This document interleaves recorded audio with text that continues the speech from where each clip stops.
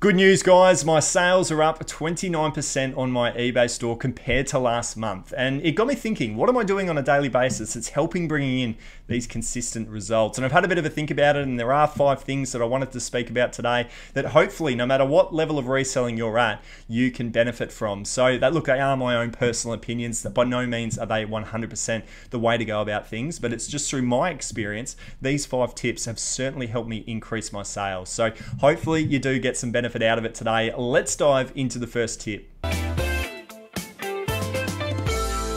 So the first tip is actually the thing that I do in the morning. The minute I wake up, it's the first action that I take on my store, and that is actually to end and relist every item that is ending within the next 24 hours. And by manually doing this myself, and I'm going to show you how to do it in a second, it actually creates a fresh listing, a new item number, and it almost tricks eBay into thinking that you've put brand new listings into your store. So it's a great way to get some fresh listings and a fresh feel to your store at the beginning of the day. And I am enjoying doing this process because it has brought in an increase in my sales. Don't fall into the trap though of making sure that that's the only thing you do when it comes to relisting. So you want to make sure that you are actually putting in brand new listings with brand new items each and every day as well. But this is a great way to sort of add on to what you're already doing on a listing front.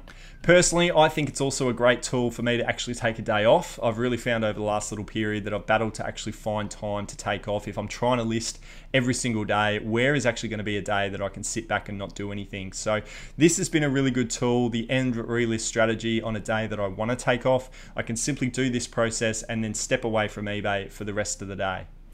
All right, guys, I'll just quickly take you through the end relist strategy. The first thing that I do before anything is just in the homepage on your sales dashboard under active listings, I'll just check to see what listings I've got ending for that day. And today we've only got 5 listings that we need to manipulate. The first thing that I'll do is, as you can see here, I'm just changing the price of those 5 listings. Only by about $1 or $2. It's not much of a change, maybe 50 cents, maybe $1, just to basically refresh with a slightly less of a price point, because clearly the listing hasn't sold in 30 days. So the price might be just sort of not quite right. Then I'll push across to the left-hand side. I'll tick every single box that I've just changed the price on. I'll go up to action and click end, and then you'll get this screen pop up. And again, you've just got to hit the end listing, then that'll generate. I then just click 2 back buttons to get myself back to the active listings page that we were just on.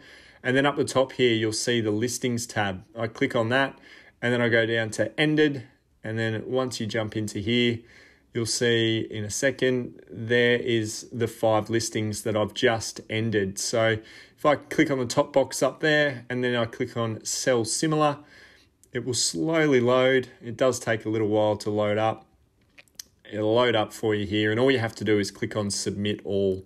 And then once you've clicked on that, you hit the box down the bottom here, and you have basically refreshed 5 new listings that ultimately look like brand new listings.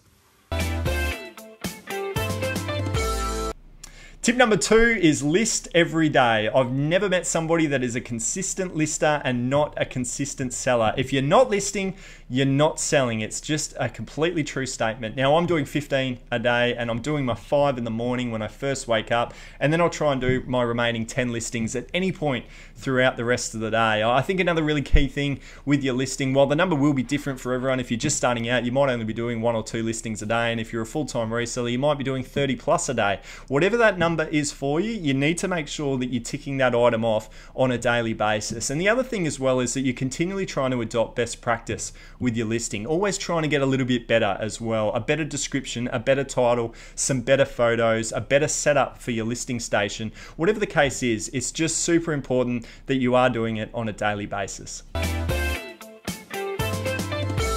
Tip number 3 would be promoted listings. Now, personally, the way I do my promoted listings is I will always go 1 to 3%. And for anybody out there that doesn't know what 1 to 3% is, or even what promoted listings is you're basically telling the algorithm to put a few more little ads out there for your listing, to show a few more people out there what you've got to sell. You will pay a small fee for it, and it will let you know per the percentage of what cost you will actually incur if your item sells on a promoted listing, but you're basically just casting the net a little bit further dependent upon what percentage you choose to put on. Now, for me personally, while you can go upwards of 10 to 15 to 20% worth of promoted listings, I will always do a blanketed 1 to 3%. And I know that you can get really strategic and do a certain percentage for a certain type of item, but I kind of just blanket it out. I do 1 to 3% for absolutely every listing. And when you have a look at the table of my promoted sales versus my organic sales, I've generally averaged around 50%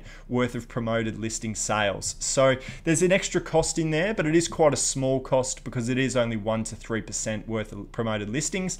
But I'm certainly generating more sales because every single listing has got a wider reach. There are more impressions, which leads to more views, which leads to more sales. My analytics are telling me that, and I really do think that since I've adopted the process of promoting every single one of my listings, that I've had a lot more success. Tip number 4 is to enable and send best offers ASAP. Now, I really like this one. I'm actually quite hot on the mark to just get the offer sent out straight away. The minute I see it come in, I send them a 5% discount and hopefully they can buy it straight away. I think my strike rate on that is probably 2 out of every 10 will accept, so it's probably about a 20% strike rate, but I just figure it's best practice. If I'm looking at a listing and I say, I'll give this one a watch, and then somebody sends me an offer straight away, I'm already in the heat of the moment. I'm probably a better chance of buying it. At least that's my thought anyway. I'll always make sure that I'm enabling best offer. I think it's a great tool. People always want to negotiate a best offer to think that they've got the best price possible. So if you're even making that an option, you're going to be a better chance of finding some sales. So I'll always do that. I'll send it out straight away, cast the net out there with 5% discount and hope for the best.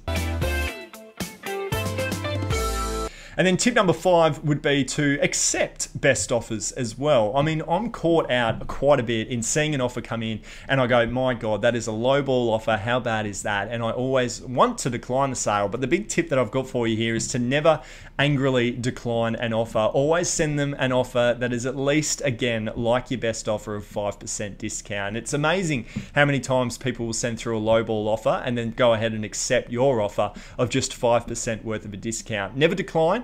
Always hold your breath and go ahead with just reducing it to a smaller margin. And you never know, you might get the sale. But a lot of the times recently, I've said yes to offers and I've never been disappointed the minute the money comes into my account. So if you're seeing an offer that you're a bit hesitant about, I personally think that you should say yes. Cash flow and capital is so important when it comes to reselling.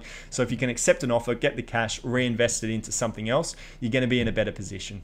So I do those 5 things every single day, and like you would have seen before, there's been a slow incremental growth in my sales statistics, and I think there's a lot of things out there that I could be doing to my eBay account that would increase my sales even further. The 2 things that really do come to mind is promoted sales. Just putting out a promotion of 20% off my entire store or a select amount of goods. I don't do promoted sales, and I 100% know that I would get a better result if I did. So that's certainly something that I'm going to look into over the next couple of weeks, is to run a couple of monthly promotions. And the other one as well is international shipping. I personally only do domestic shipping, and I really do think that if I opened up international shipping for every single one of my items, I would get a whole lot more sales come in. Personally, it's just a lack of knowledge as to the reason why I haven't done international shipping. I have done it on a couple of items specifically that I do think would sell well internationally, but I haven't blanketed it out over every single one of my listings. But that's something that I'm going to look into. The reason I haven't done it is I just don't want to get burnt on international postage charges, and it's just purely not having the background or knowledge to know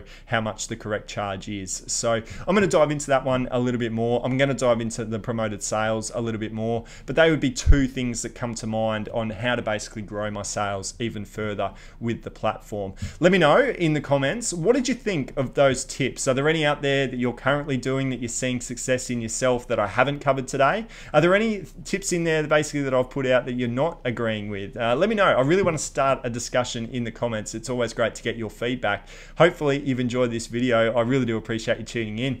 We'll see you in the next one.